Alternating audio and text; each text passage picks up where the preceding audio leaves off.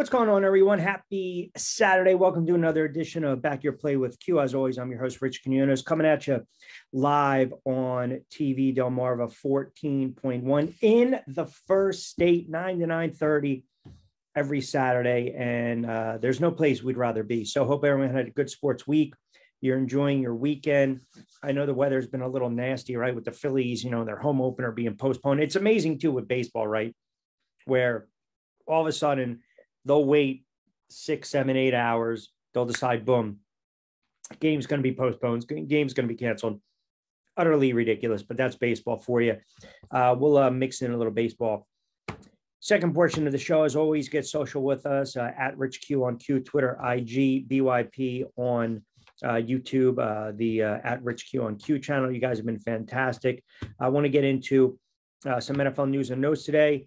You had the national championship game, which I think the Final Four was a great weekend. Now, I was calling the games in Atlantic City, but what was interesting about the Final Four was, UConn rolls against Miami. They cover that number, which we expected. And then you turn around and you got FAU up 14 against San Diego State. And then San Diego State comes roaring back. They covered the number. They went on the buzzer beater by Butler, little baseline J. At the buzzer, and you get I would say, an okay matchup Monday night. This game didn't have a substantial amount of drama. It didn't, right? I mean, UConn start to flex their muscle. Hurley knows how to coach. San Diego State, they needed to be able to capitalize on 3-point shot to kind of stay within the game, and they started to fade a little bit. The shots weren't falling. They had that horrible drought, which seemed like forever, where they could not buy a bucket. UConn obviously took advantage of that because that's what the very good teams do, and they were able to capitalize on a couple of, I should say a lot of misses. And then they just started to kind of just pull away because that's what the great teams do. UConn was able to cover in every single solitary game in the tournament in March Madness, and it kind of showed you how they flexed their muscle. Even though San Diego State got it to within single digits, I thought they need to get under 10 with about 3 to go. They chipped away at that big lead. UConn just flexed their muscle. Their inside presence with their forward, they were able to knock down some big time shots during the game. They're just too good. They were just too good of a team. And I think you kind of saw that start to put itself together in that contest. And as I alluded to, they were able to kind of do anything they wanted to do, especially, with their backcourt, Jackson and Hawkins and Sanoga, the forward. They know how to spread the floor. So I didn't think it was going to be a close game, and you saw UConn start to pull away and cover. So congratulations to the Huskies with another national championship. By the way, Florida State in the Final Four, they're going to kick themselves. I'm sorry, Florida Atlantic in the Final Four, they're going to kick themselves because they were up by 14 and couldn't close the deal. Hey, by the way, just a reminder, our Saturday edition of BYP from our very good friends over at Play It Again Sports. You've heard me talk about them for years. Check them out online.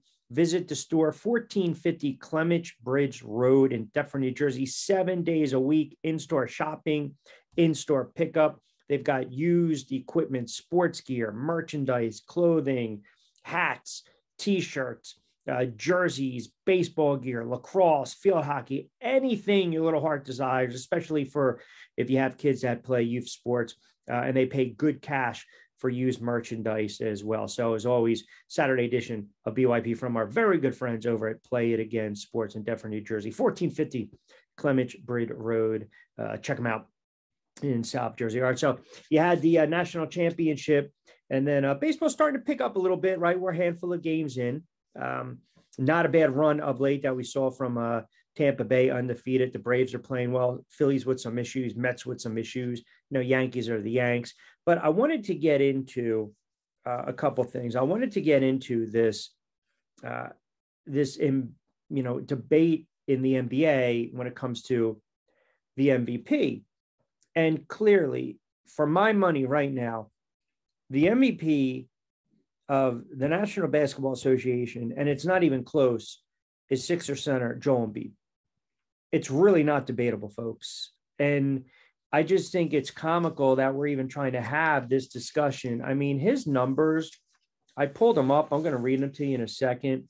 They're absolutely staggering what he's been able to do this year. He's averaging 33 points per game, 10.2 rebounds. He's shooting 85% from the free throw line, 54% from the field, 34% from beyond the arc for a big man. And people want to criticize him because of the load management. They want to take points away from him. And I know the analytical, the stat geeks, they look at certain things. I mean, the Sixers have had one of the best records in the NBA over the past 4 months. Just to tell you that this is pretty much a done deal, this race, over Jokic, over Luka, over Giannis, over Brown, Tatum. It's Embiid, period. Over Durant, it's Embiid. Lock it in, pencil it in, bookmark it, whatever you have to do. His odds went from minus 250 to minus 1,000. This past Tuesday, they were sitting at minus 210. Then they dropped to minus 600 on Wednesday. Now they sit at minus 1,000 as of Friday, right? So it's a Saturday morning as we speak, but still, that kind of tells you where we're at. He's absolutely been dominant. He's 7 feet plus. He can put the ball on the floor. He can play with his back against the basket.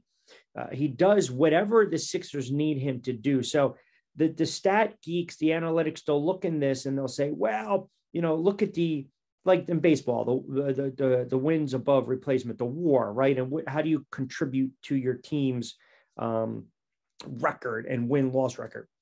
If you take Embiid right now off the Philadelphia 76ers, do you think they're the 3 seed? I mean, where are they at? He just put up 50 against the Boston Celtics, right?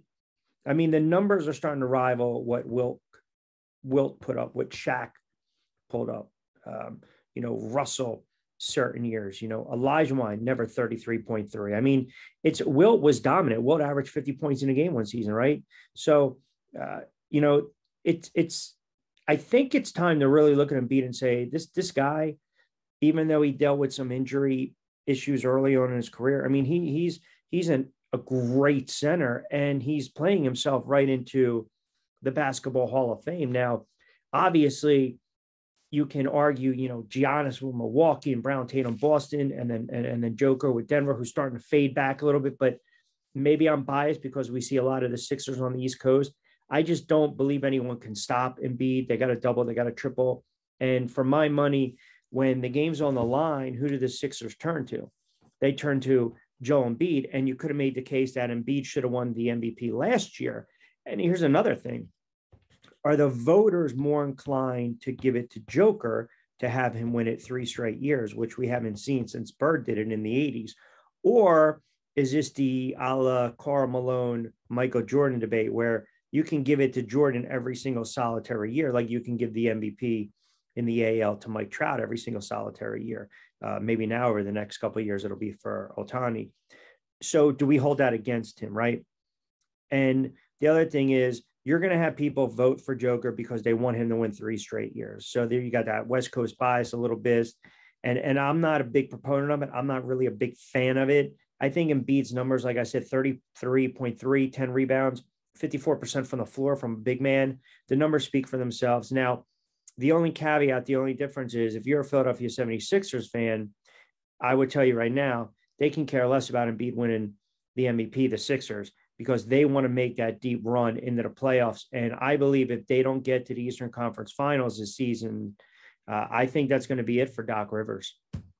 And you can sit there and you can say, no, come on, they dealt with some injuries. Look what happened a couple of years ago with Simmons, and then they moved to Harden. And then you have to look at some of these contracts like Harris, Maxey was inconsistent. I don't want to hear any of that.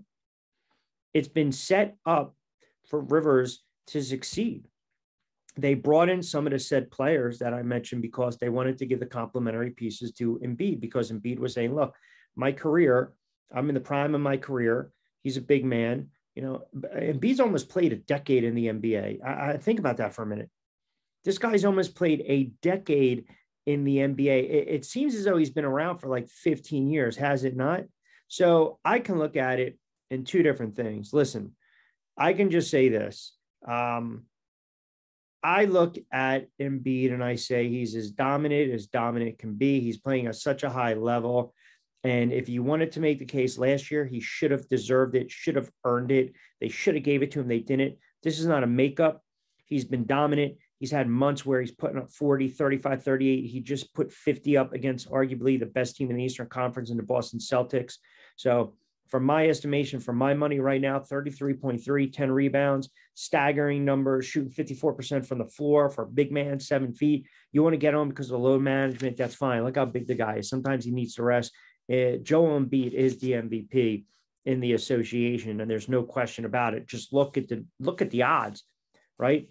As the odds have just went, he went from minus 250 to 1,000, 250 to 600 to minus 1,000. What more do you want? That's telling you the betting public. Vegas already knows the worst kept secret. Give this guy the trophy, will you? So I'm all for it. I still believe that if this team does not make a deep run into the playoffs, it's going to spell the end for Doc Rivers.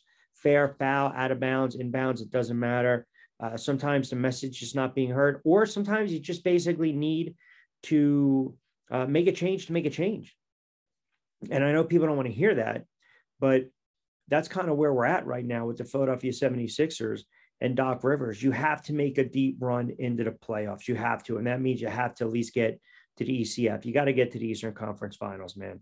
If you don't get to the Eastern Conference Finals, it's an utter, flat-out disappointment of a season. And really, look, you're starting to see, Milwaukee's showing a little bit of their warts. Boston, we said Boston's always beating Philadelphia. Philadelphia got the better of them. I don't know what Cleveland and the Knicks are going to do. In the Western Conference, Denver's fading.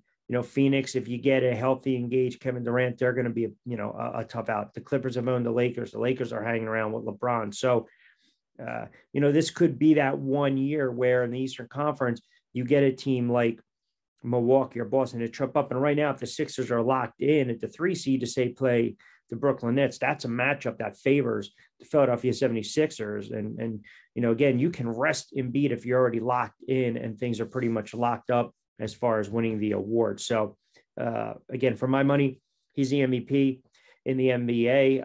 I don't believe that you should take votes away from him just because you want to see a player win 3 years in a row. That's foolish.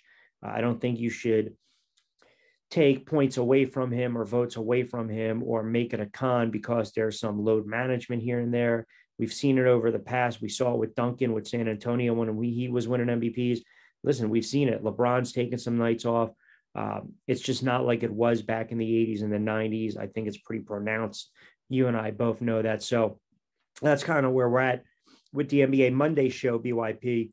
We'll start to really dive into these playoff matchups because season's coming into an end just like that. And we'll give you some thoughts and predictions on really handicapping some of these teams that we like. Jonathan Marshall, our NBA insider, is going to join us. So we'll have a lot of fun with that. All right.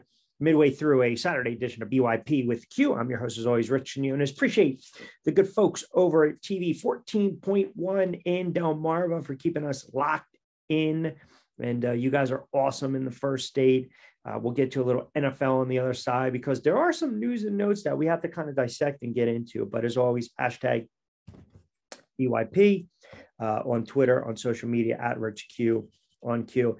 I do want to get into the aforementioned NFL because if you're a Jet fan, you're still panicking. What the heck's going on with Baltimore and Lamar Jackson? You got issues going on with Arizona. We don't know what's going on with Washington, right? The draft is around the corner. So I want to get into some needs of some of these teams on the other side. Keep it locked in to a Saturday edition of BYP right here on TV 14.1 in Delmarva. And of course, the YouTube channel, Rich Q on Q. We'll come back on the other side midway through this edition of Back Your Play from our very good friends over at Played Again Sports. Let me tell you about them before we hit the break. 1450 Clements Bridge Road in Deptford, New Jersey. They're open 7 days a week. The best used merchandise. They give you some great cash for used and new merchandise.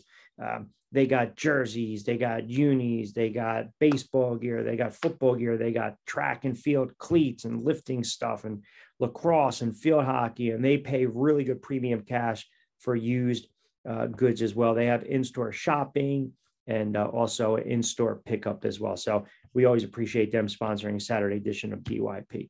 All right, midway through, we'll step aside. We'll come back on the other side. We'll talk a little NFL with you guys to close things out.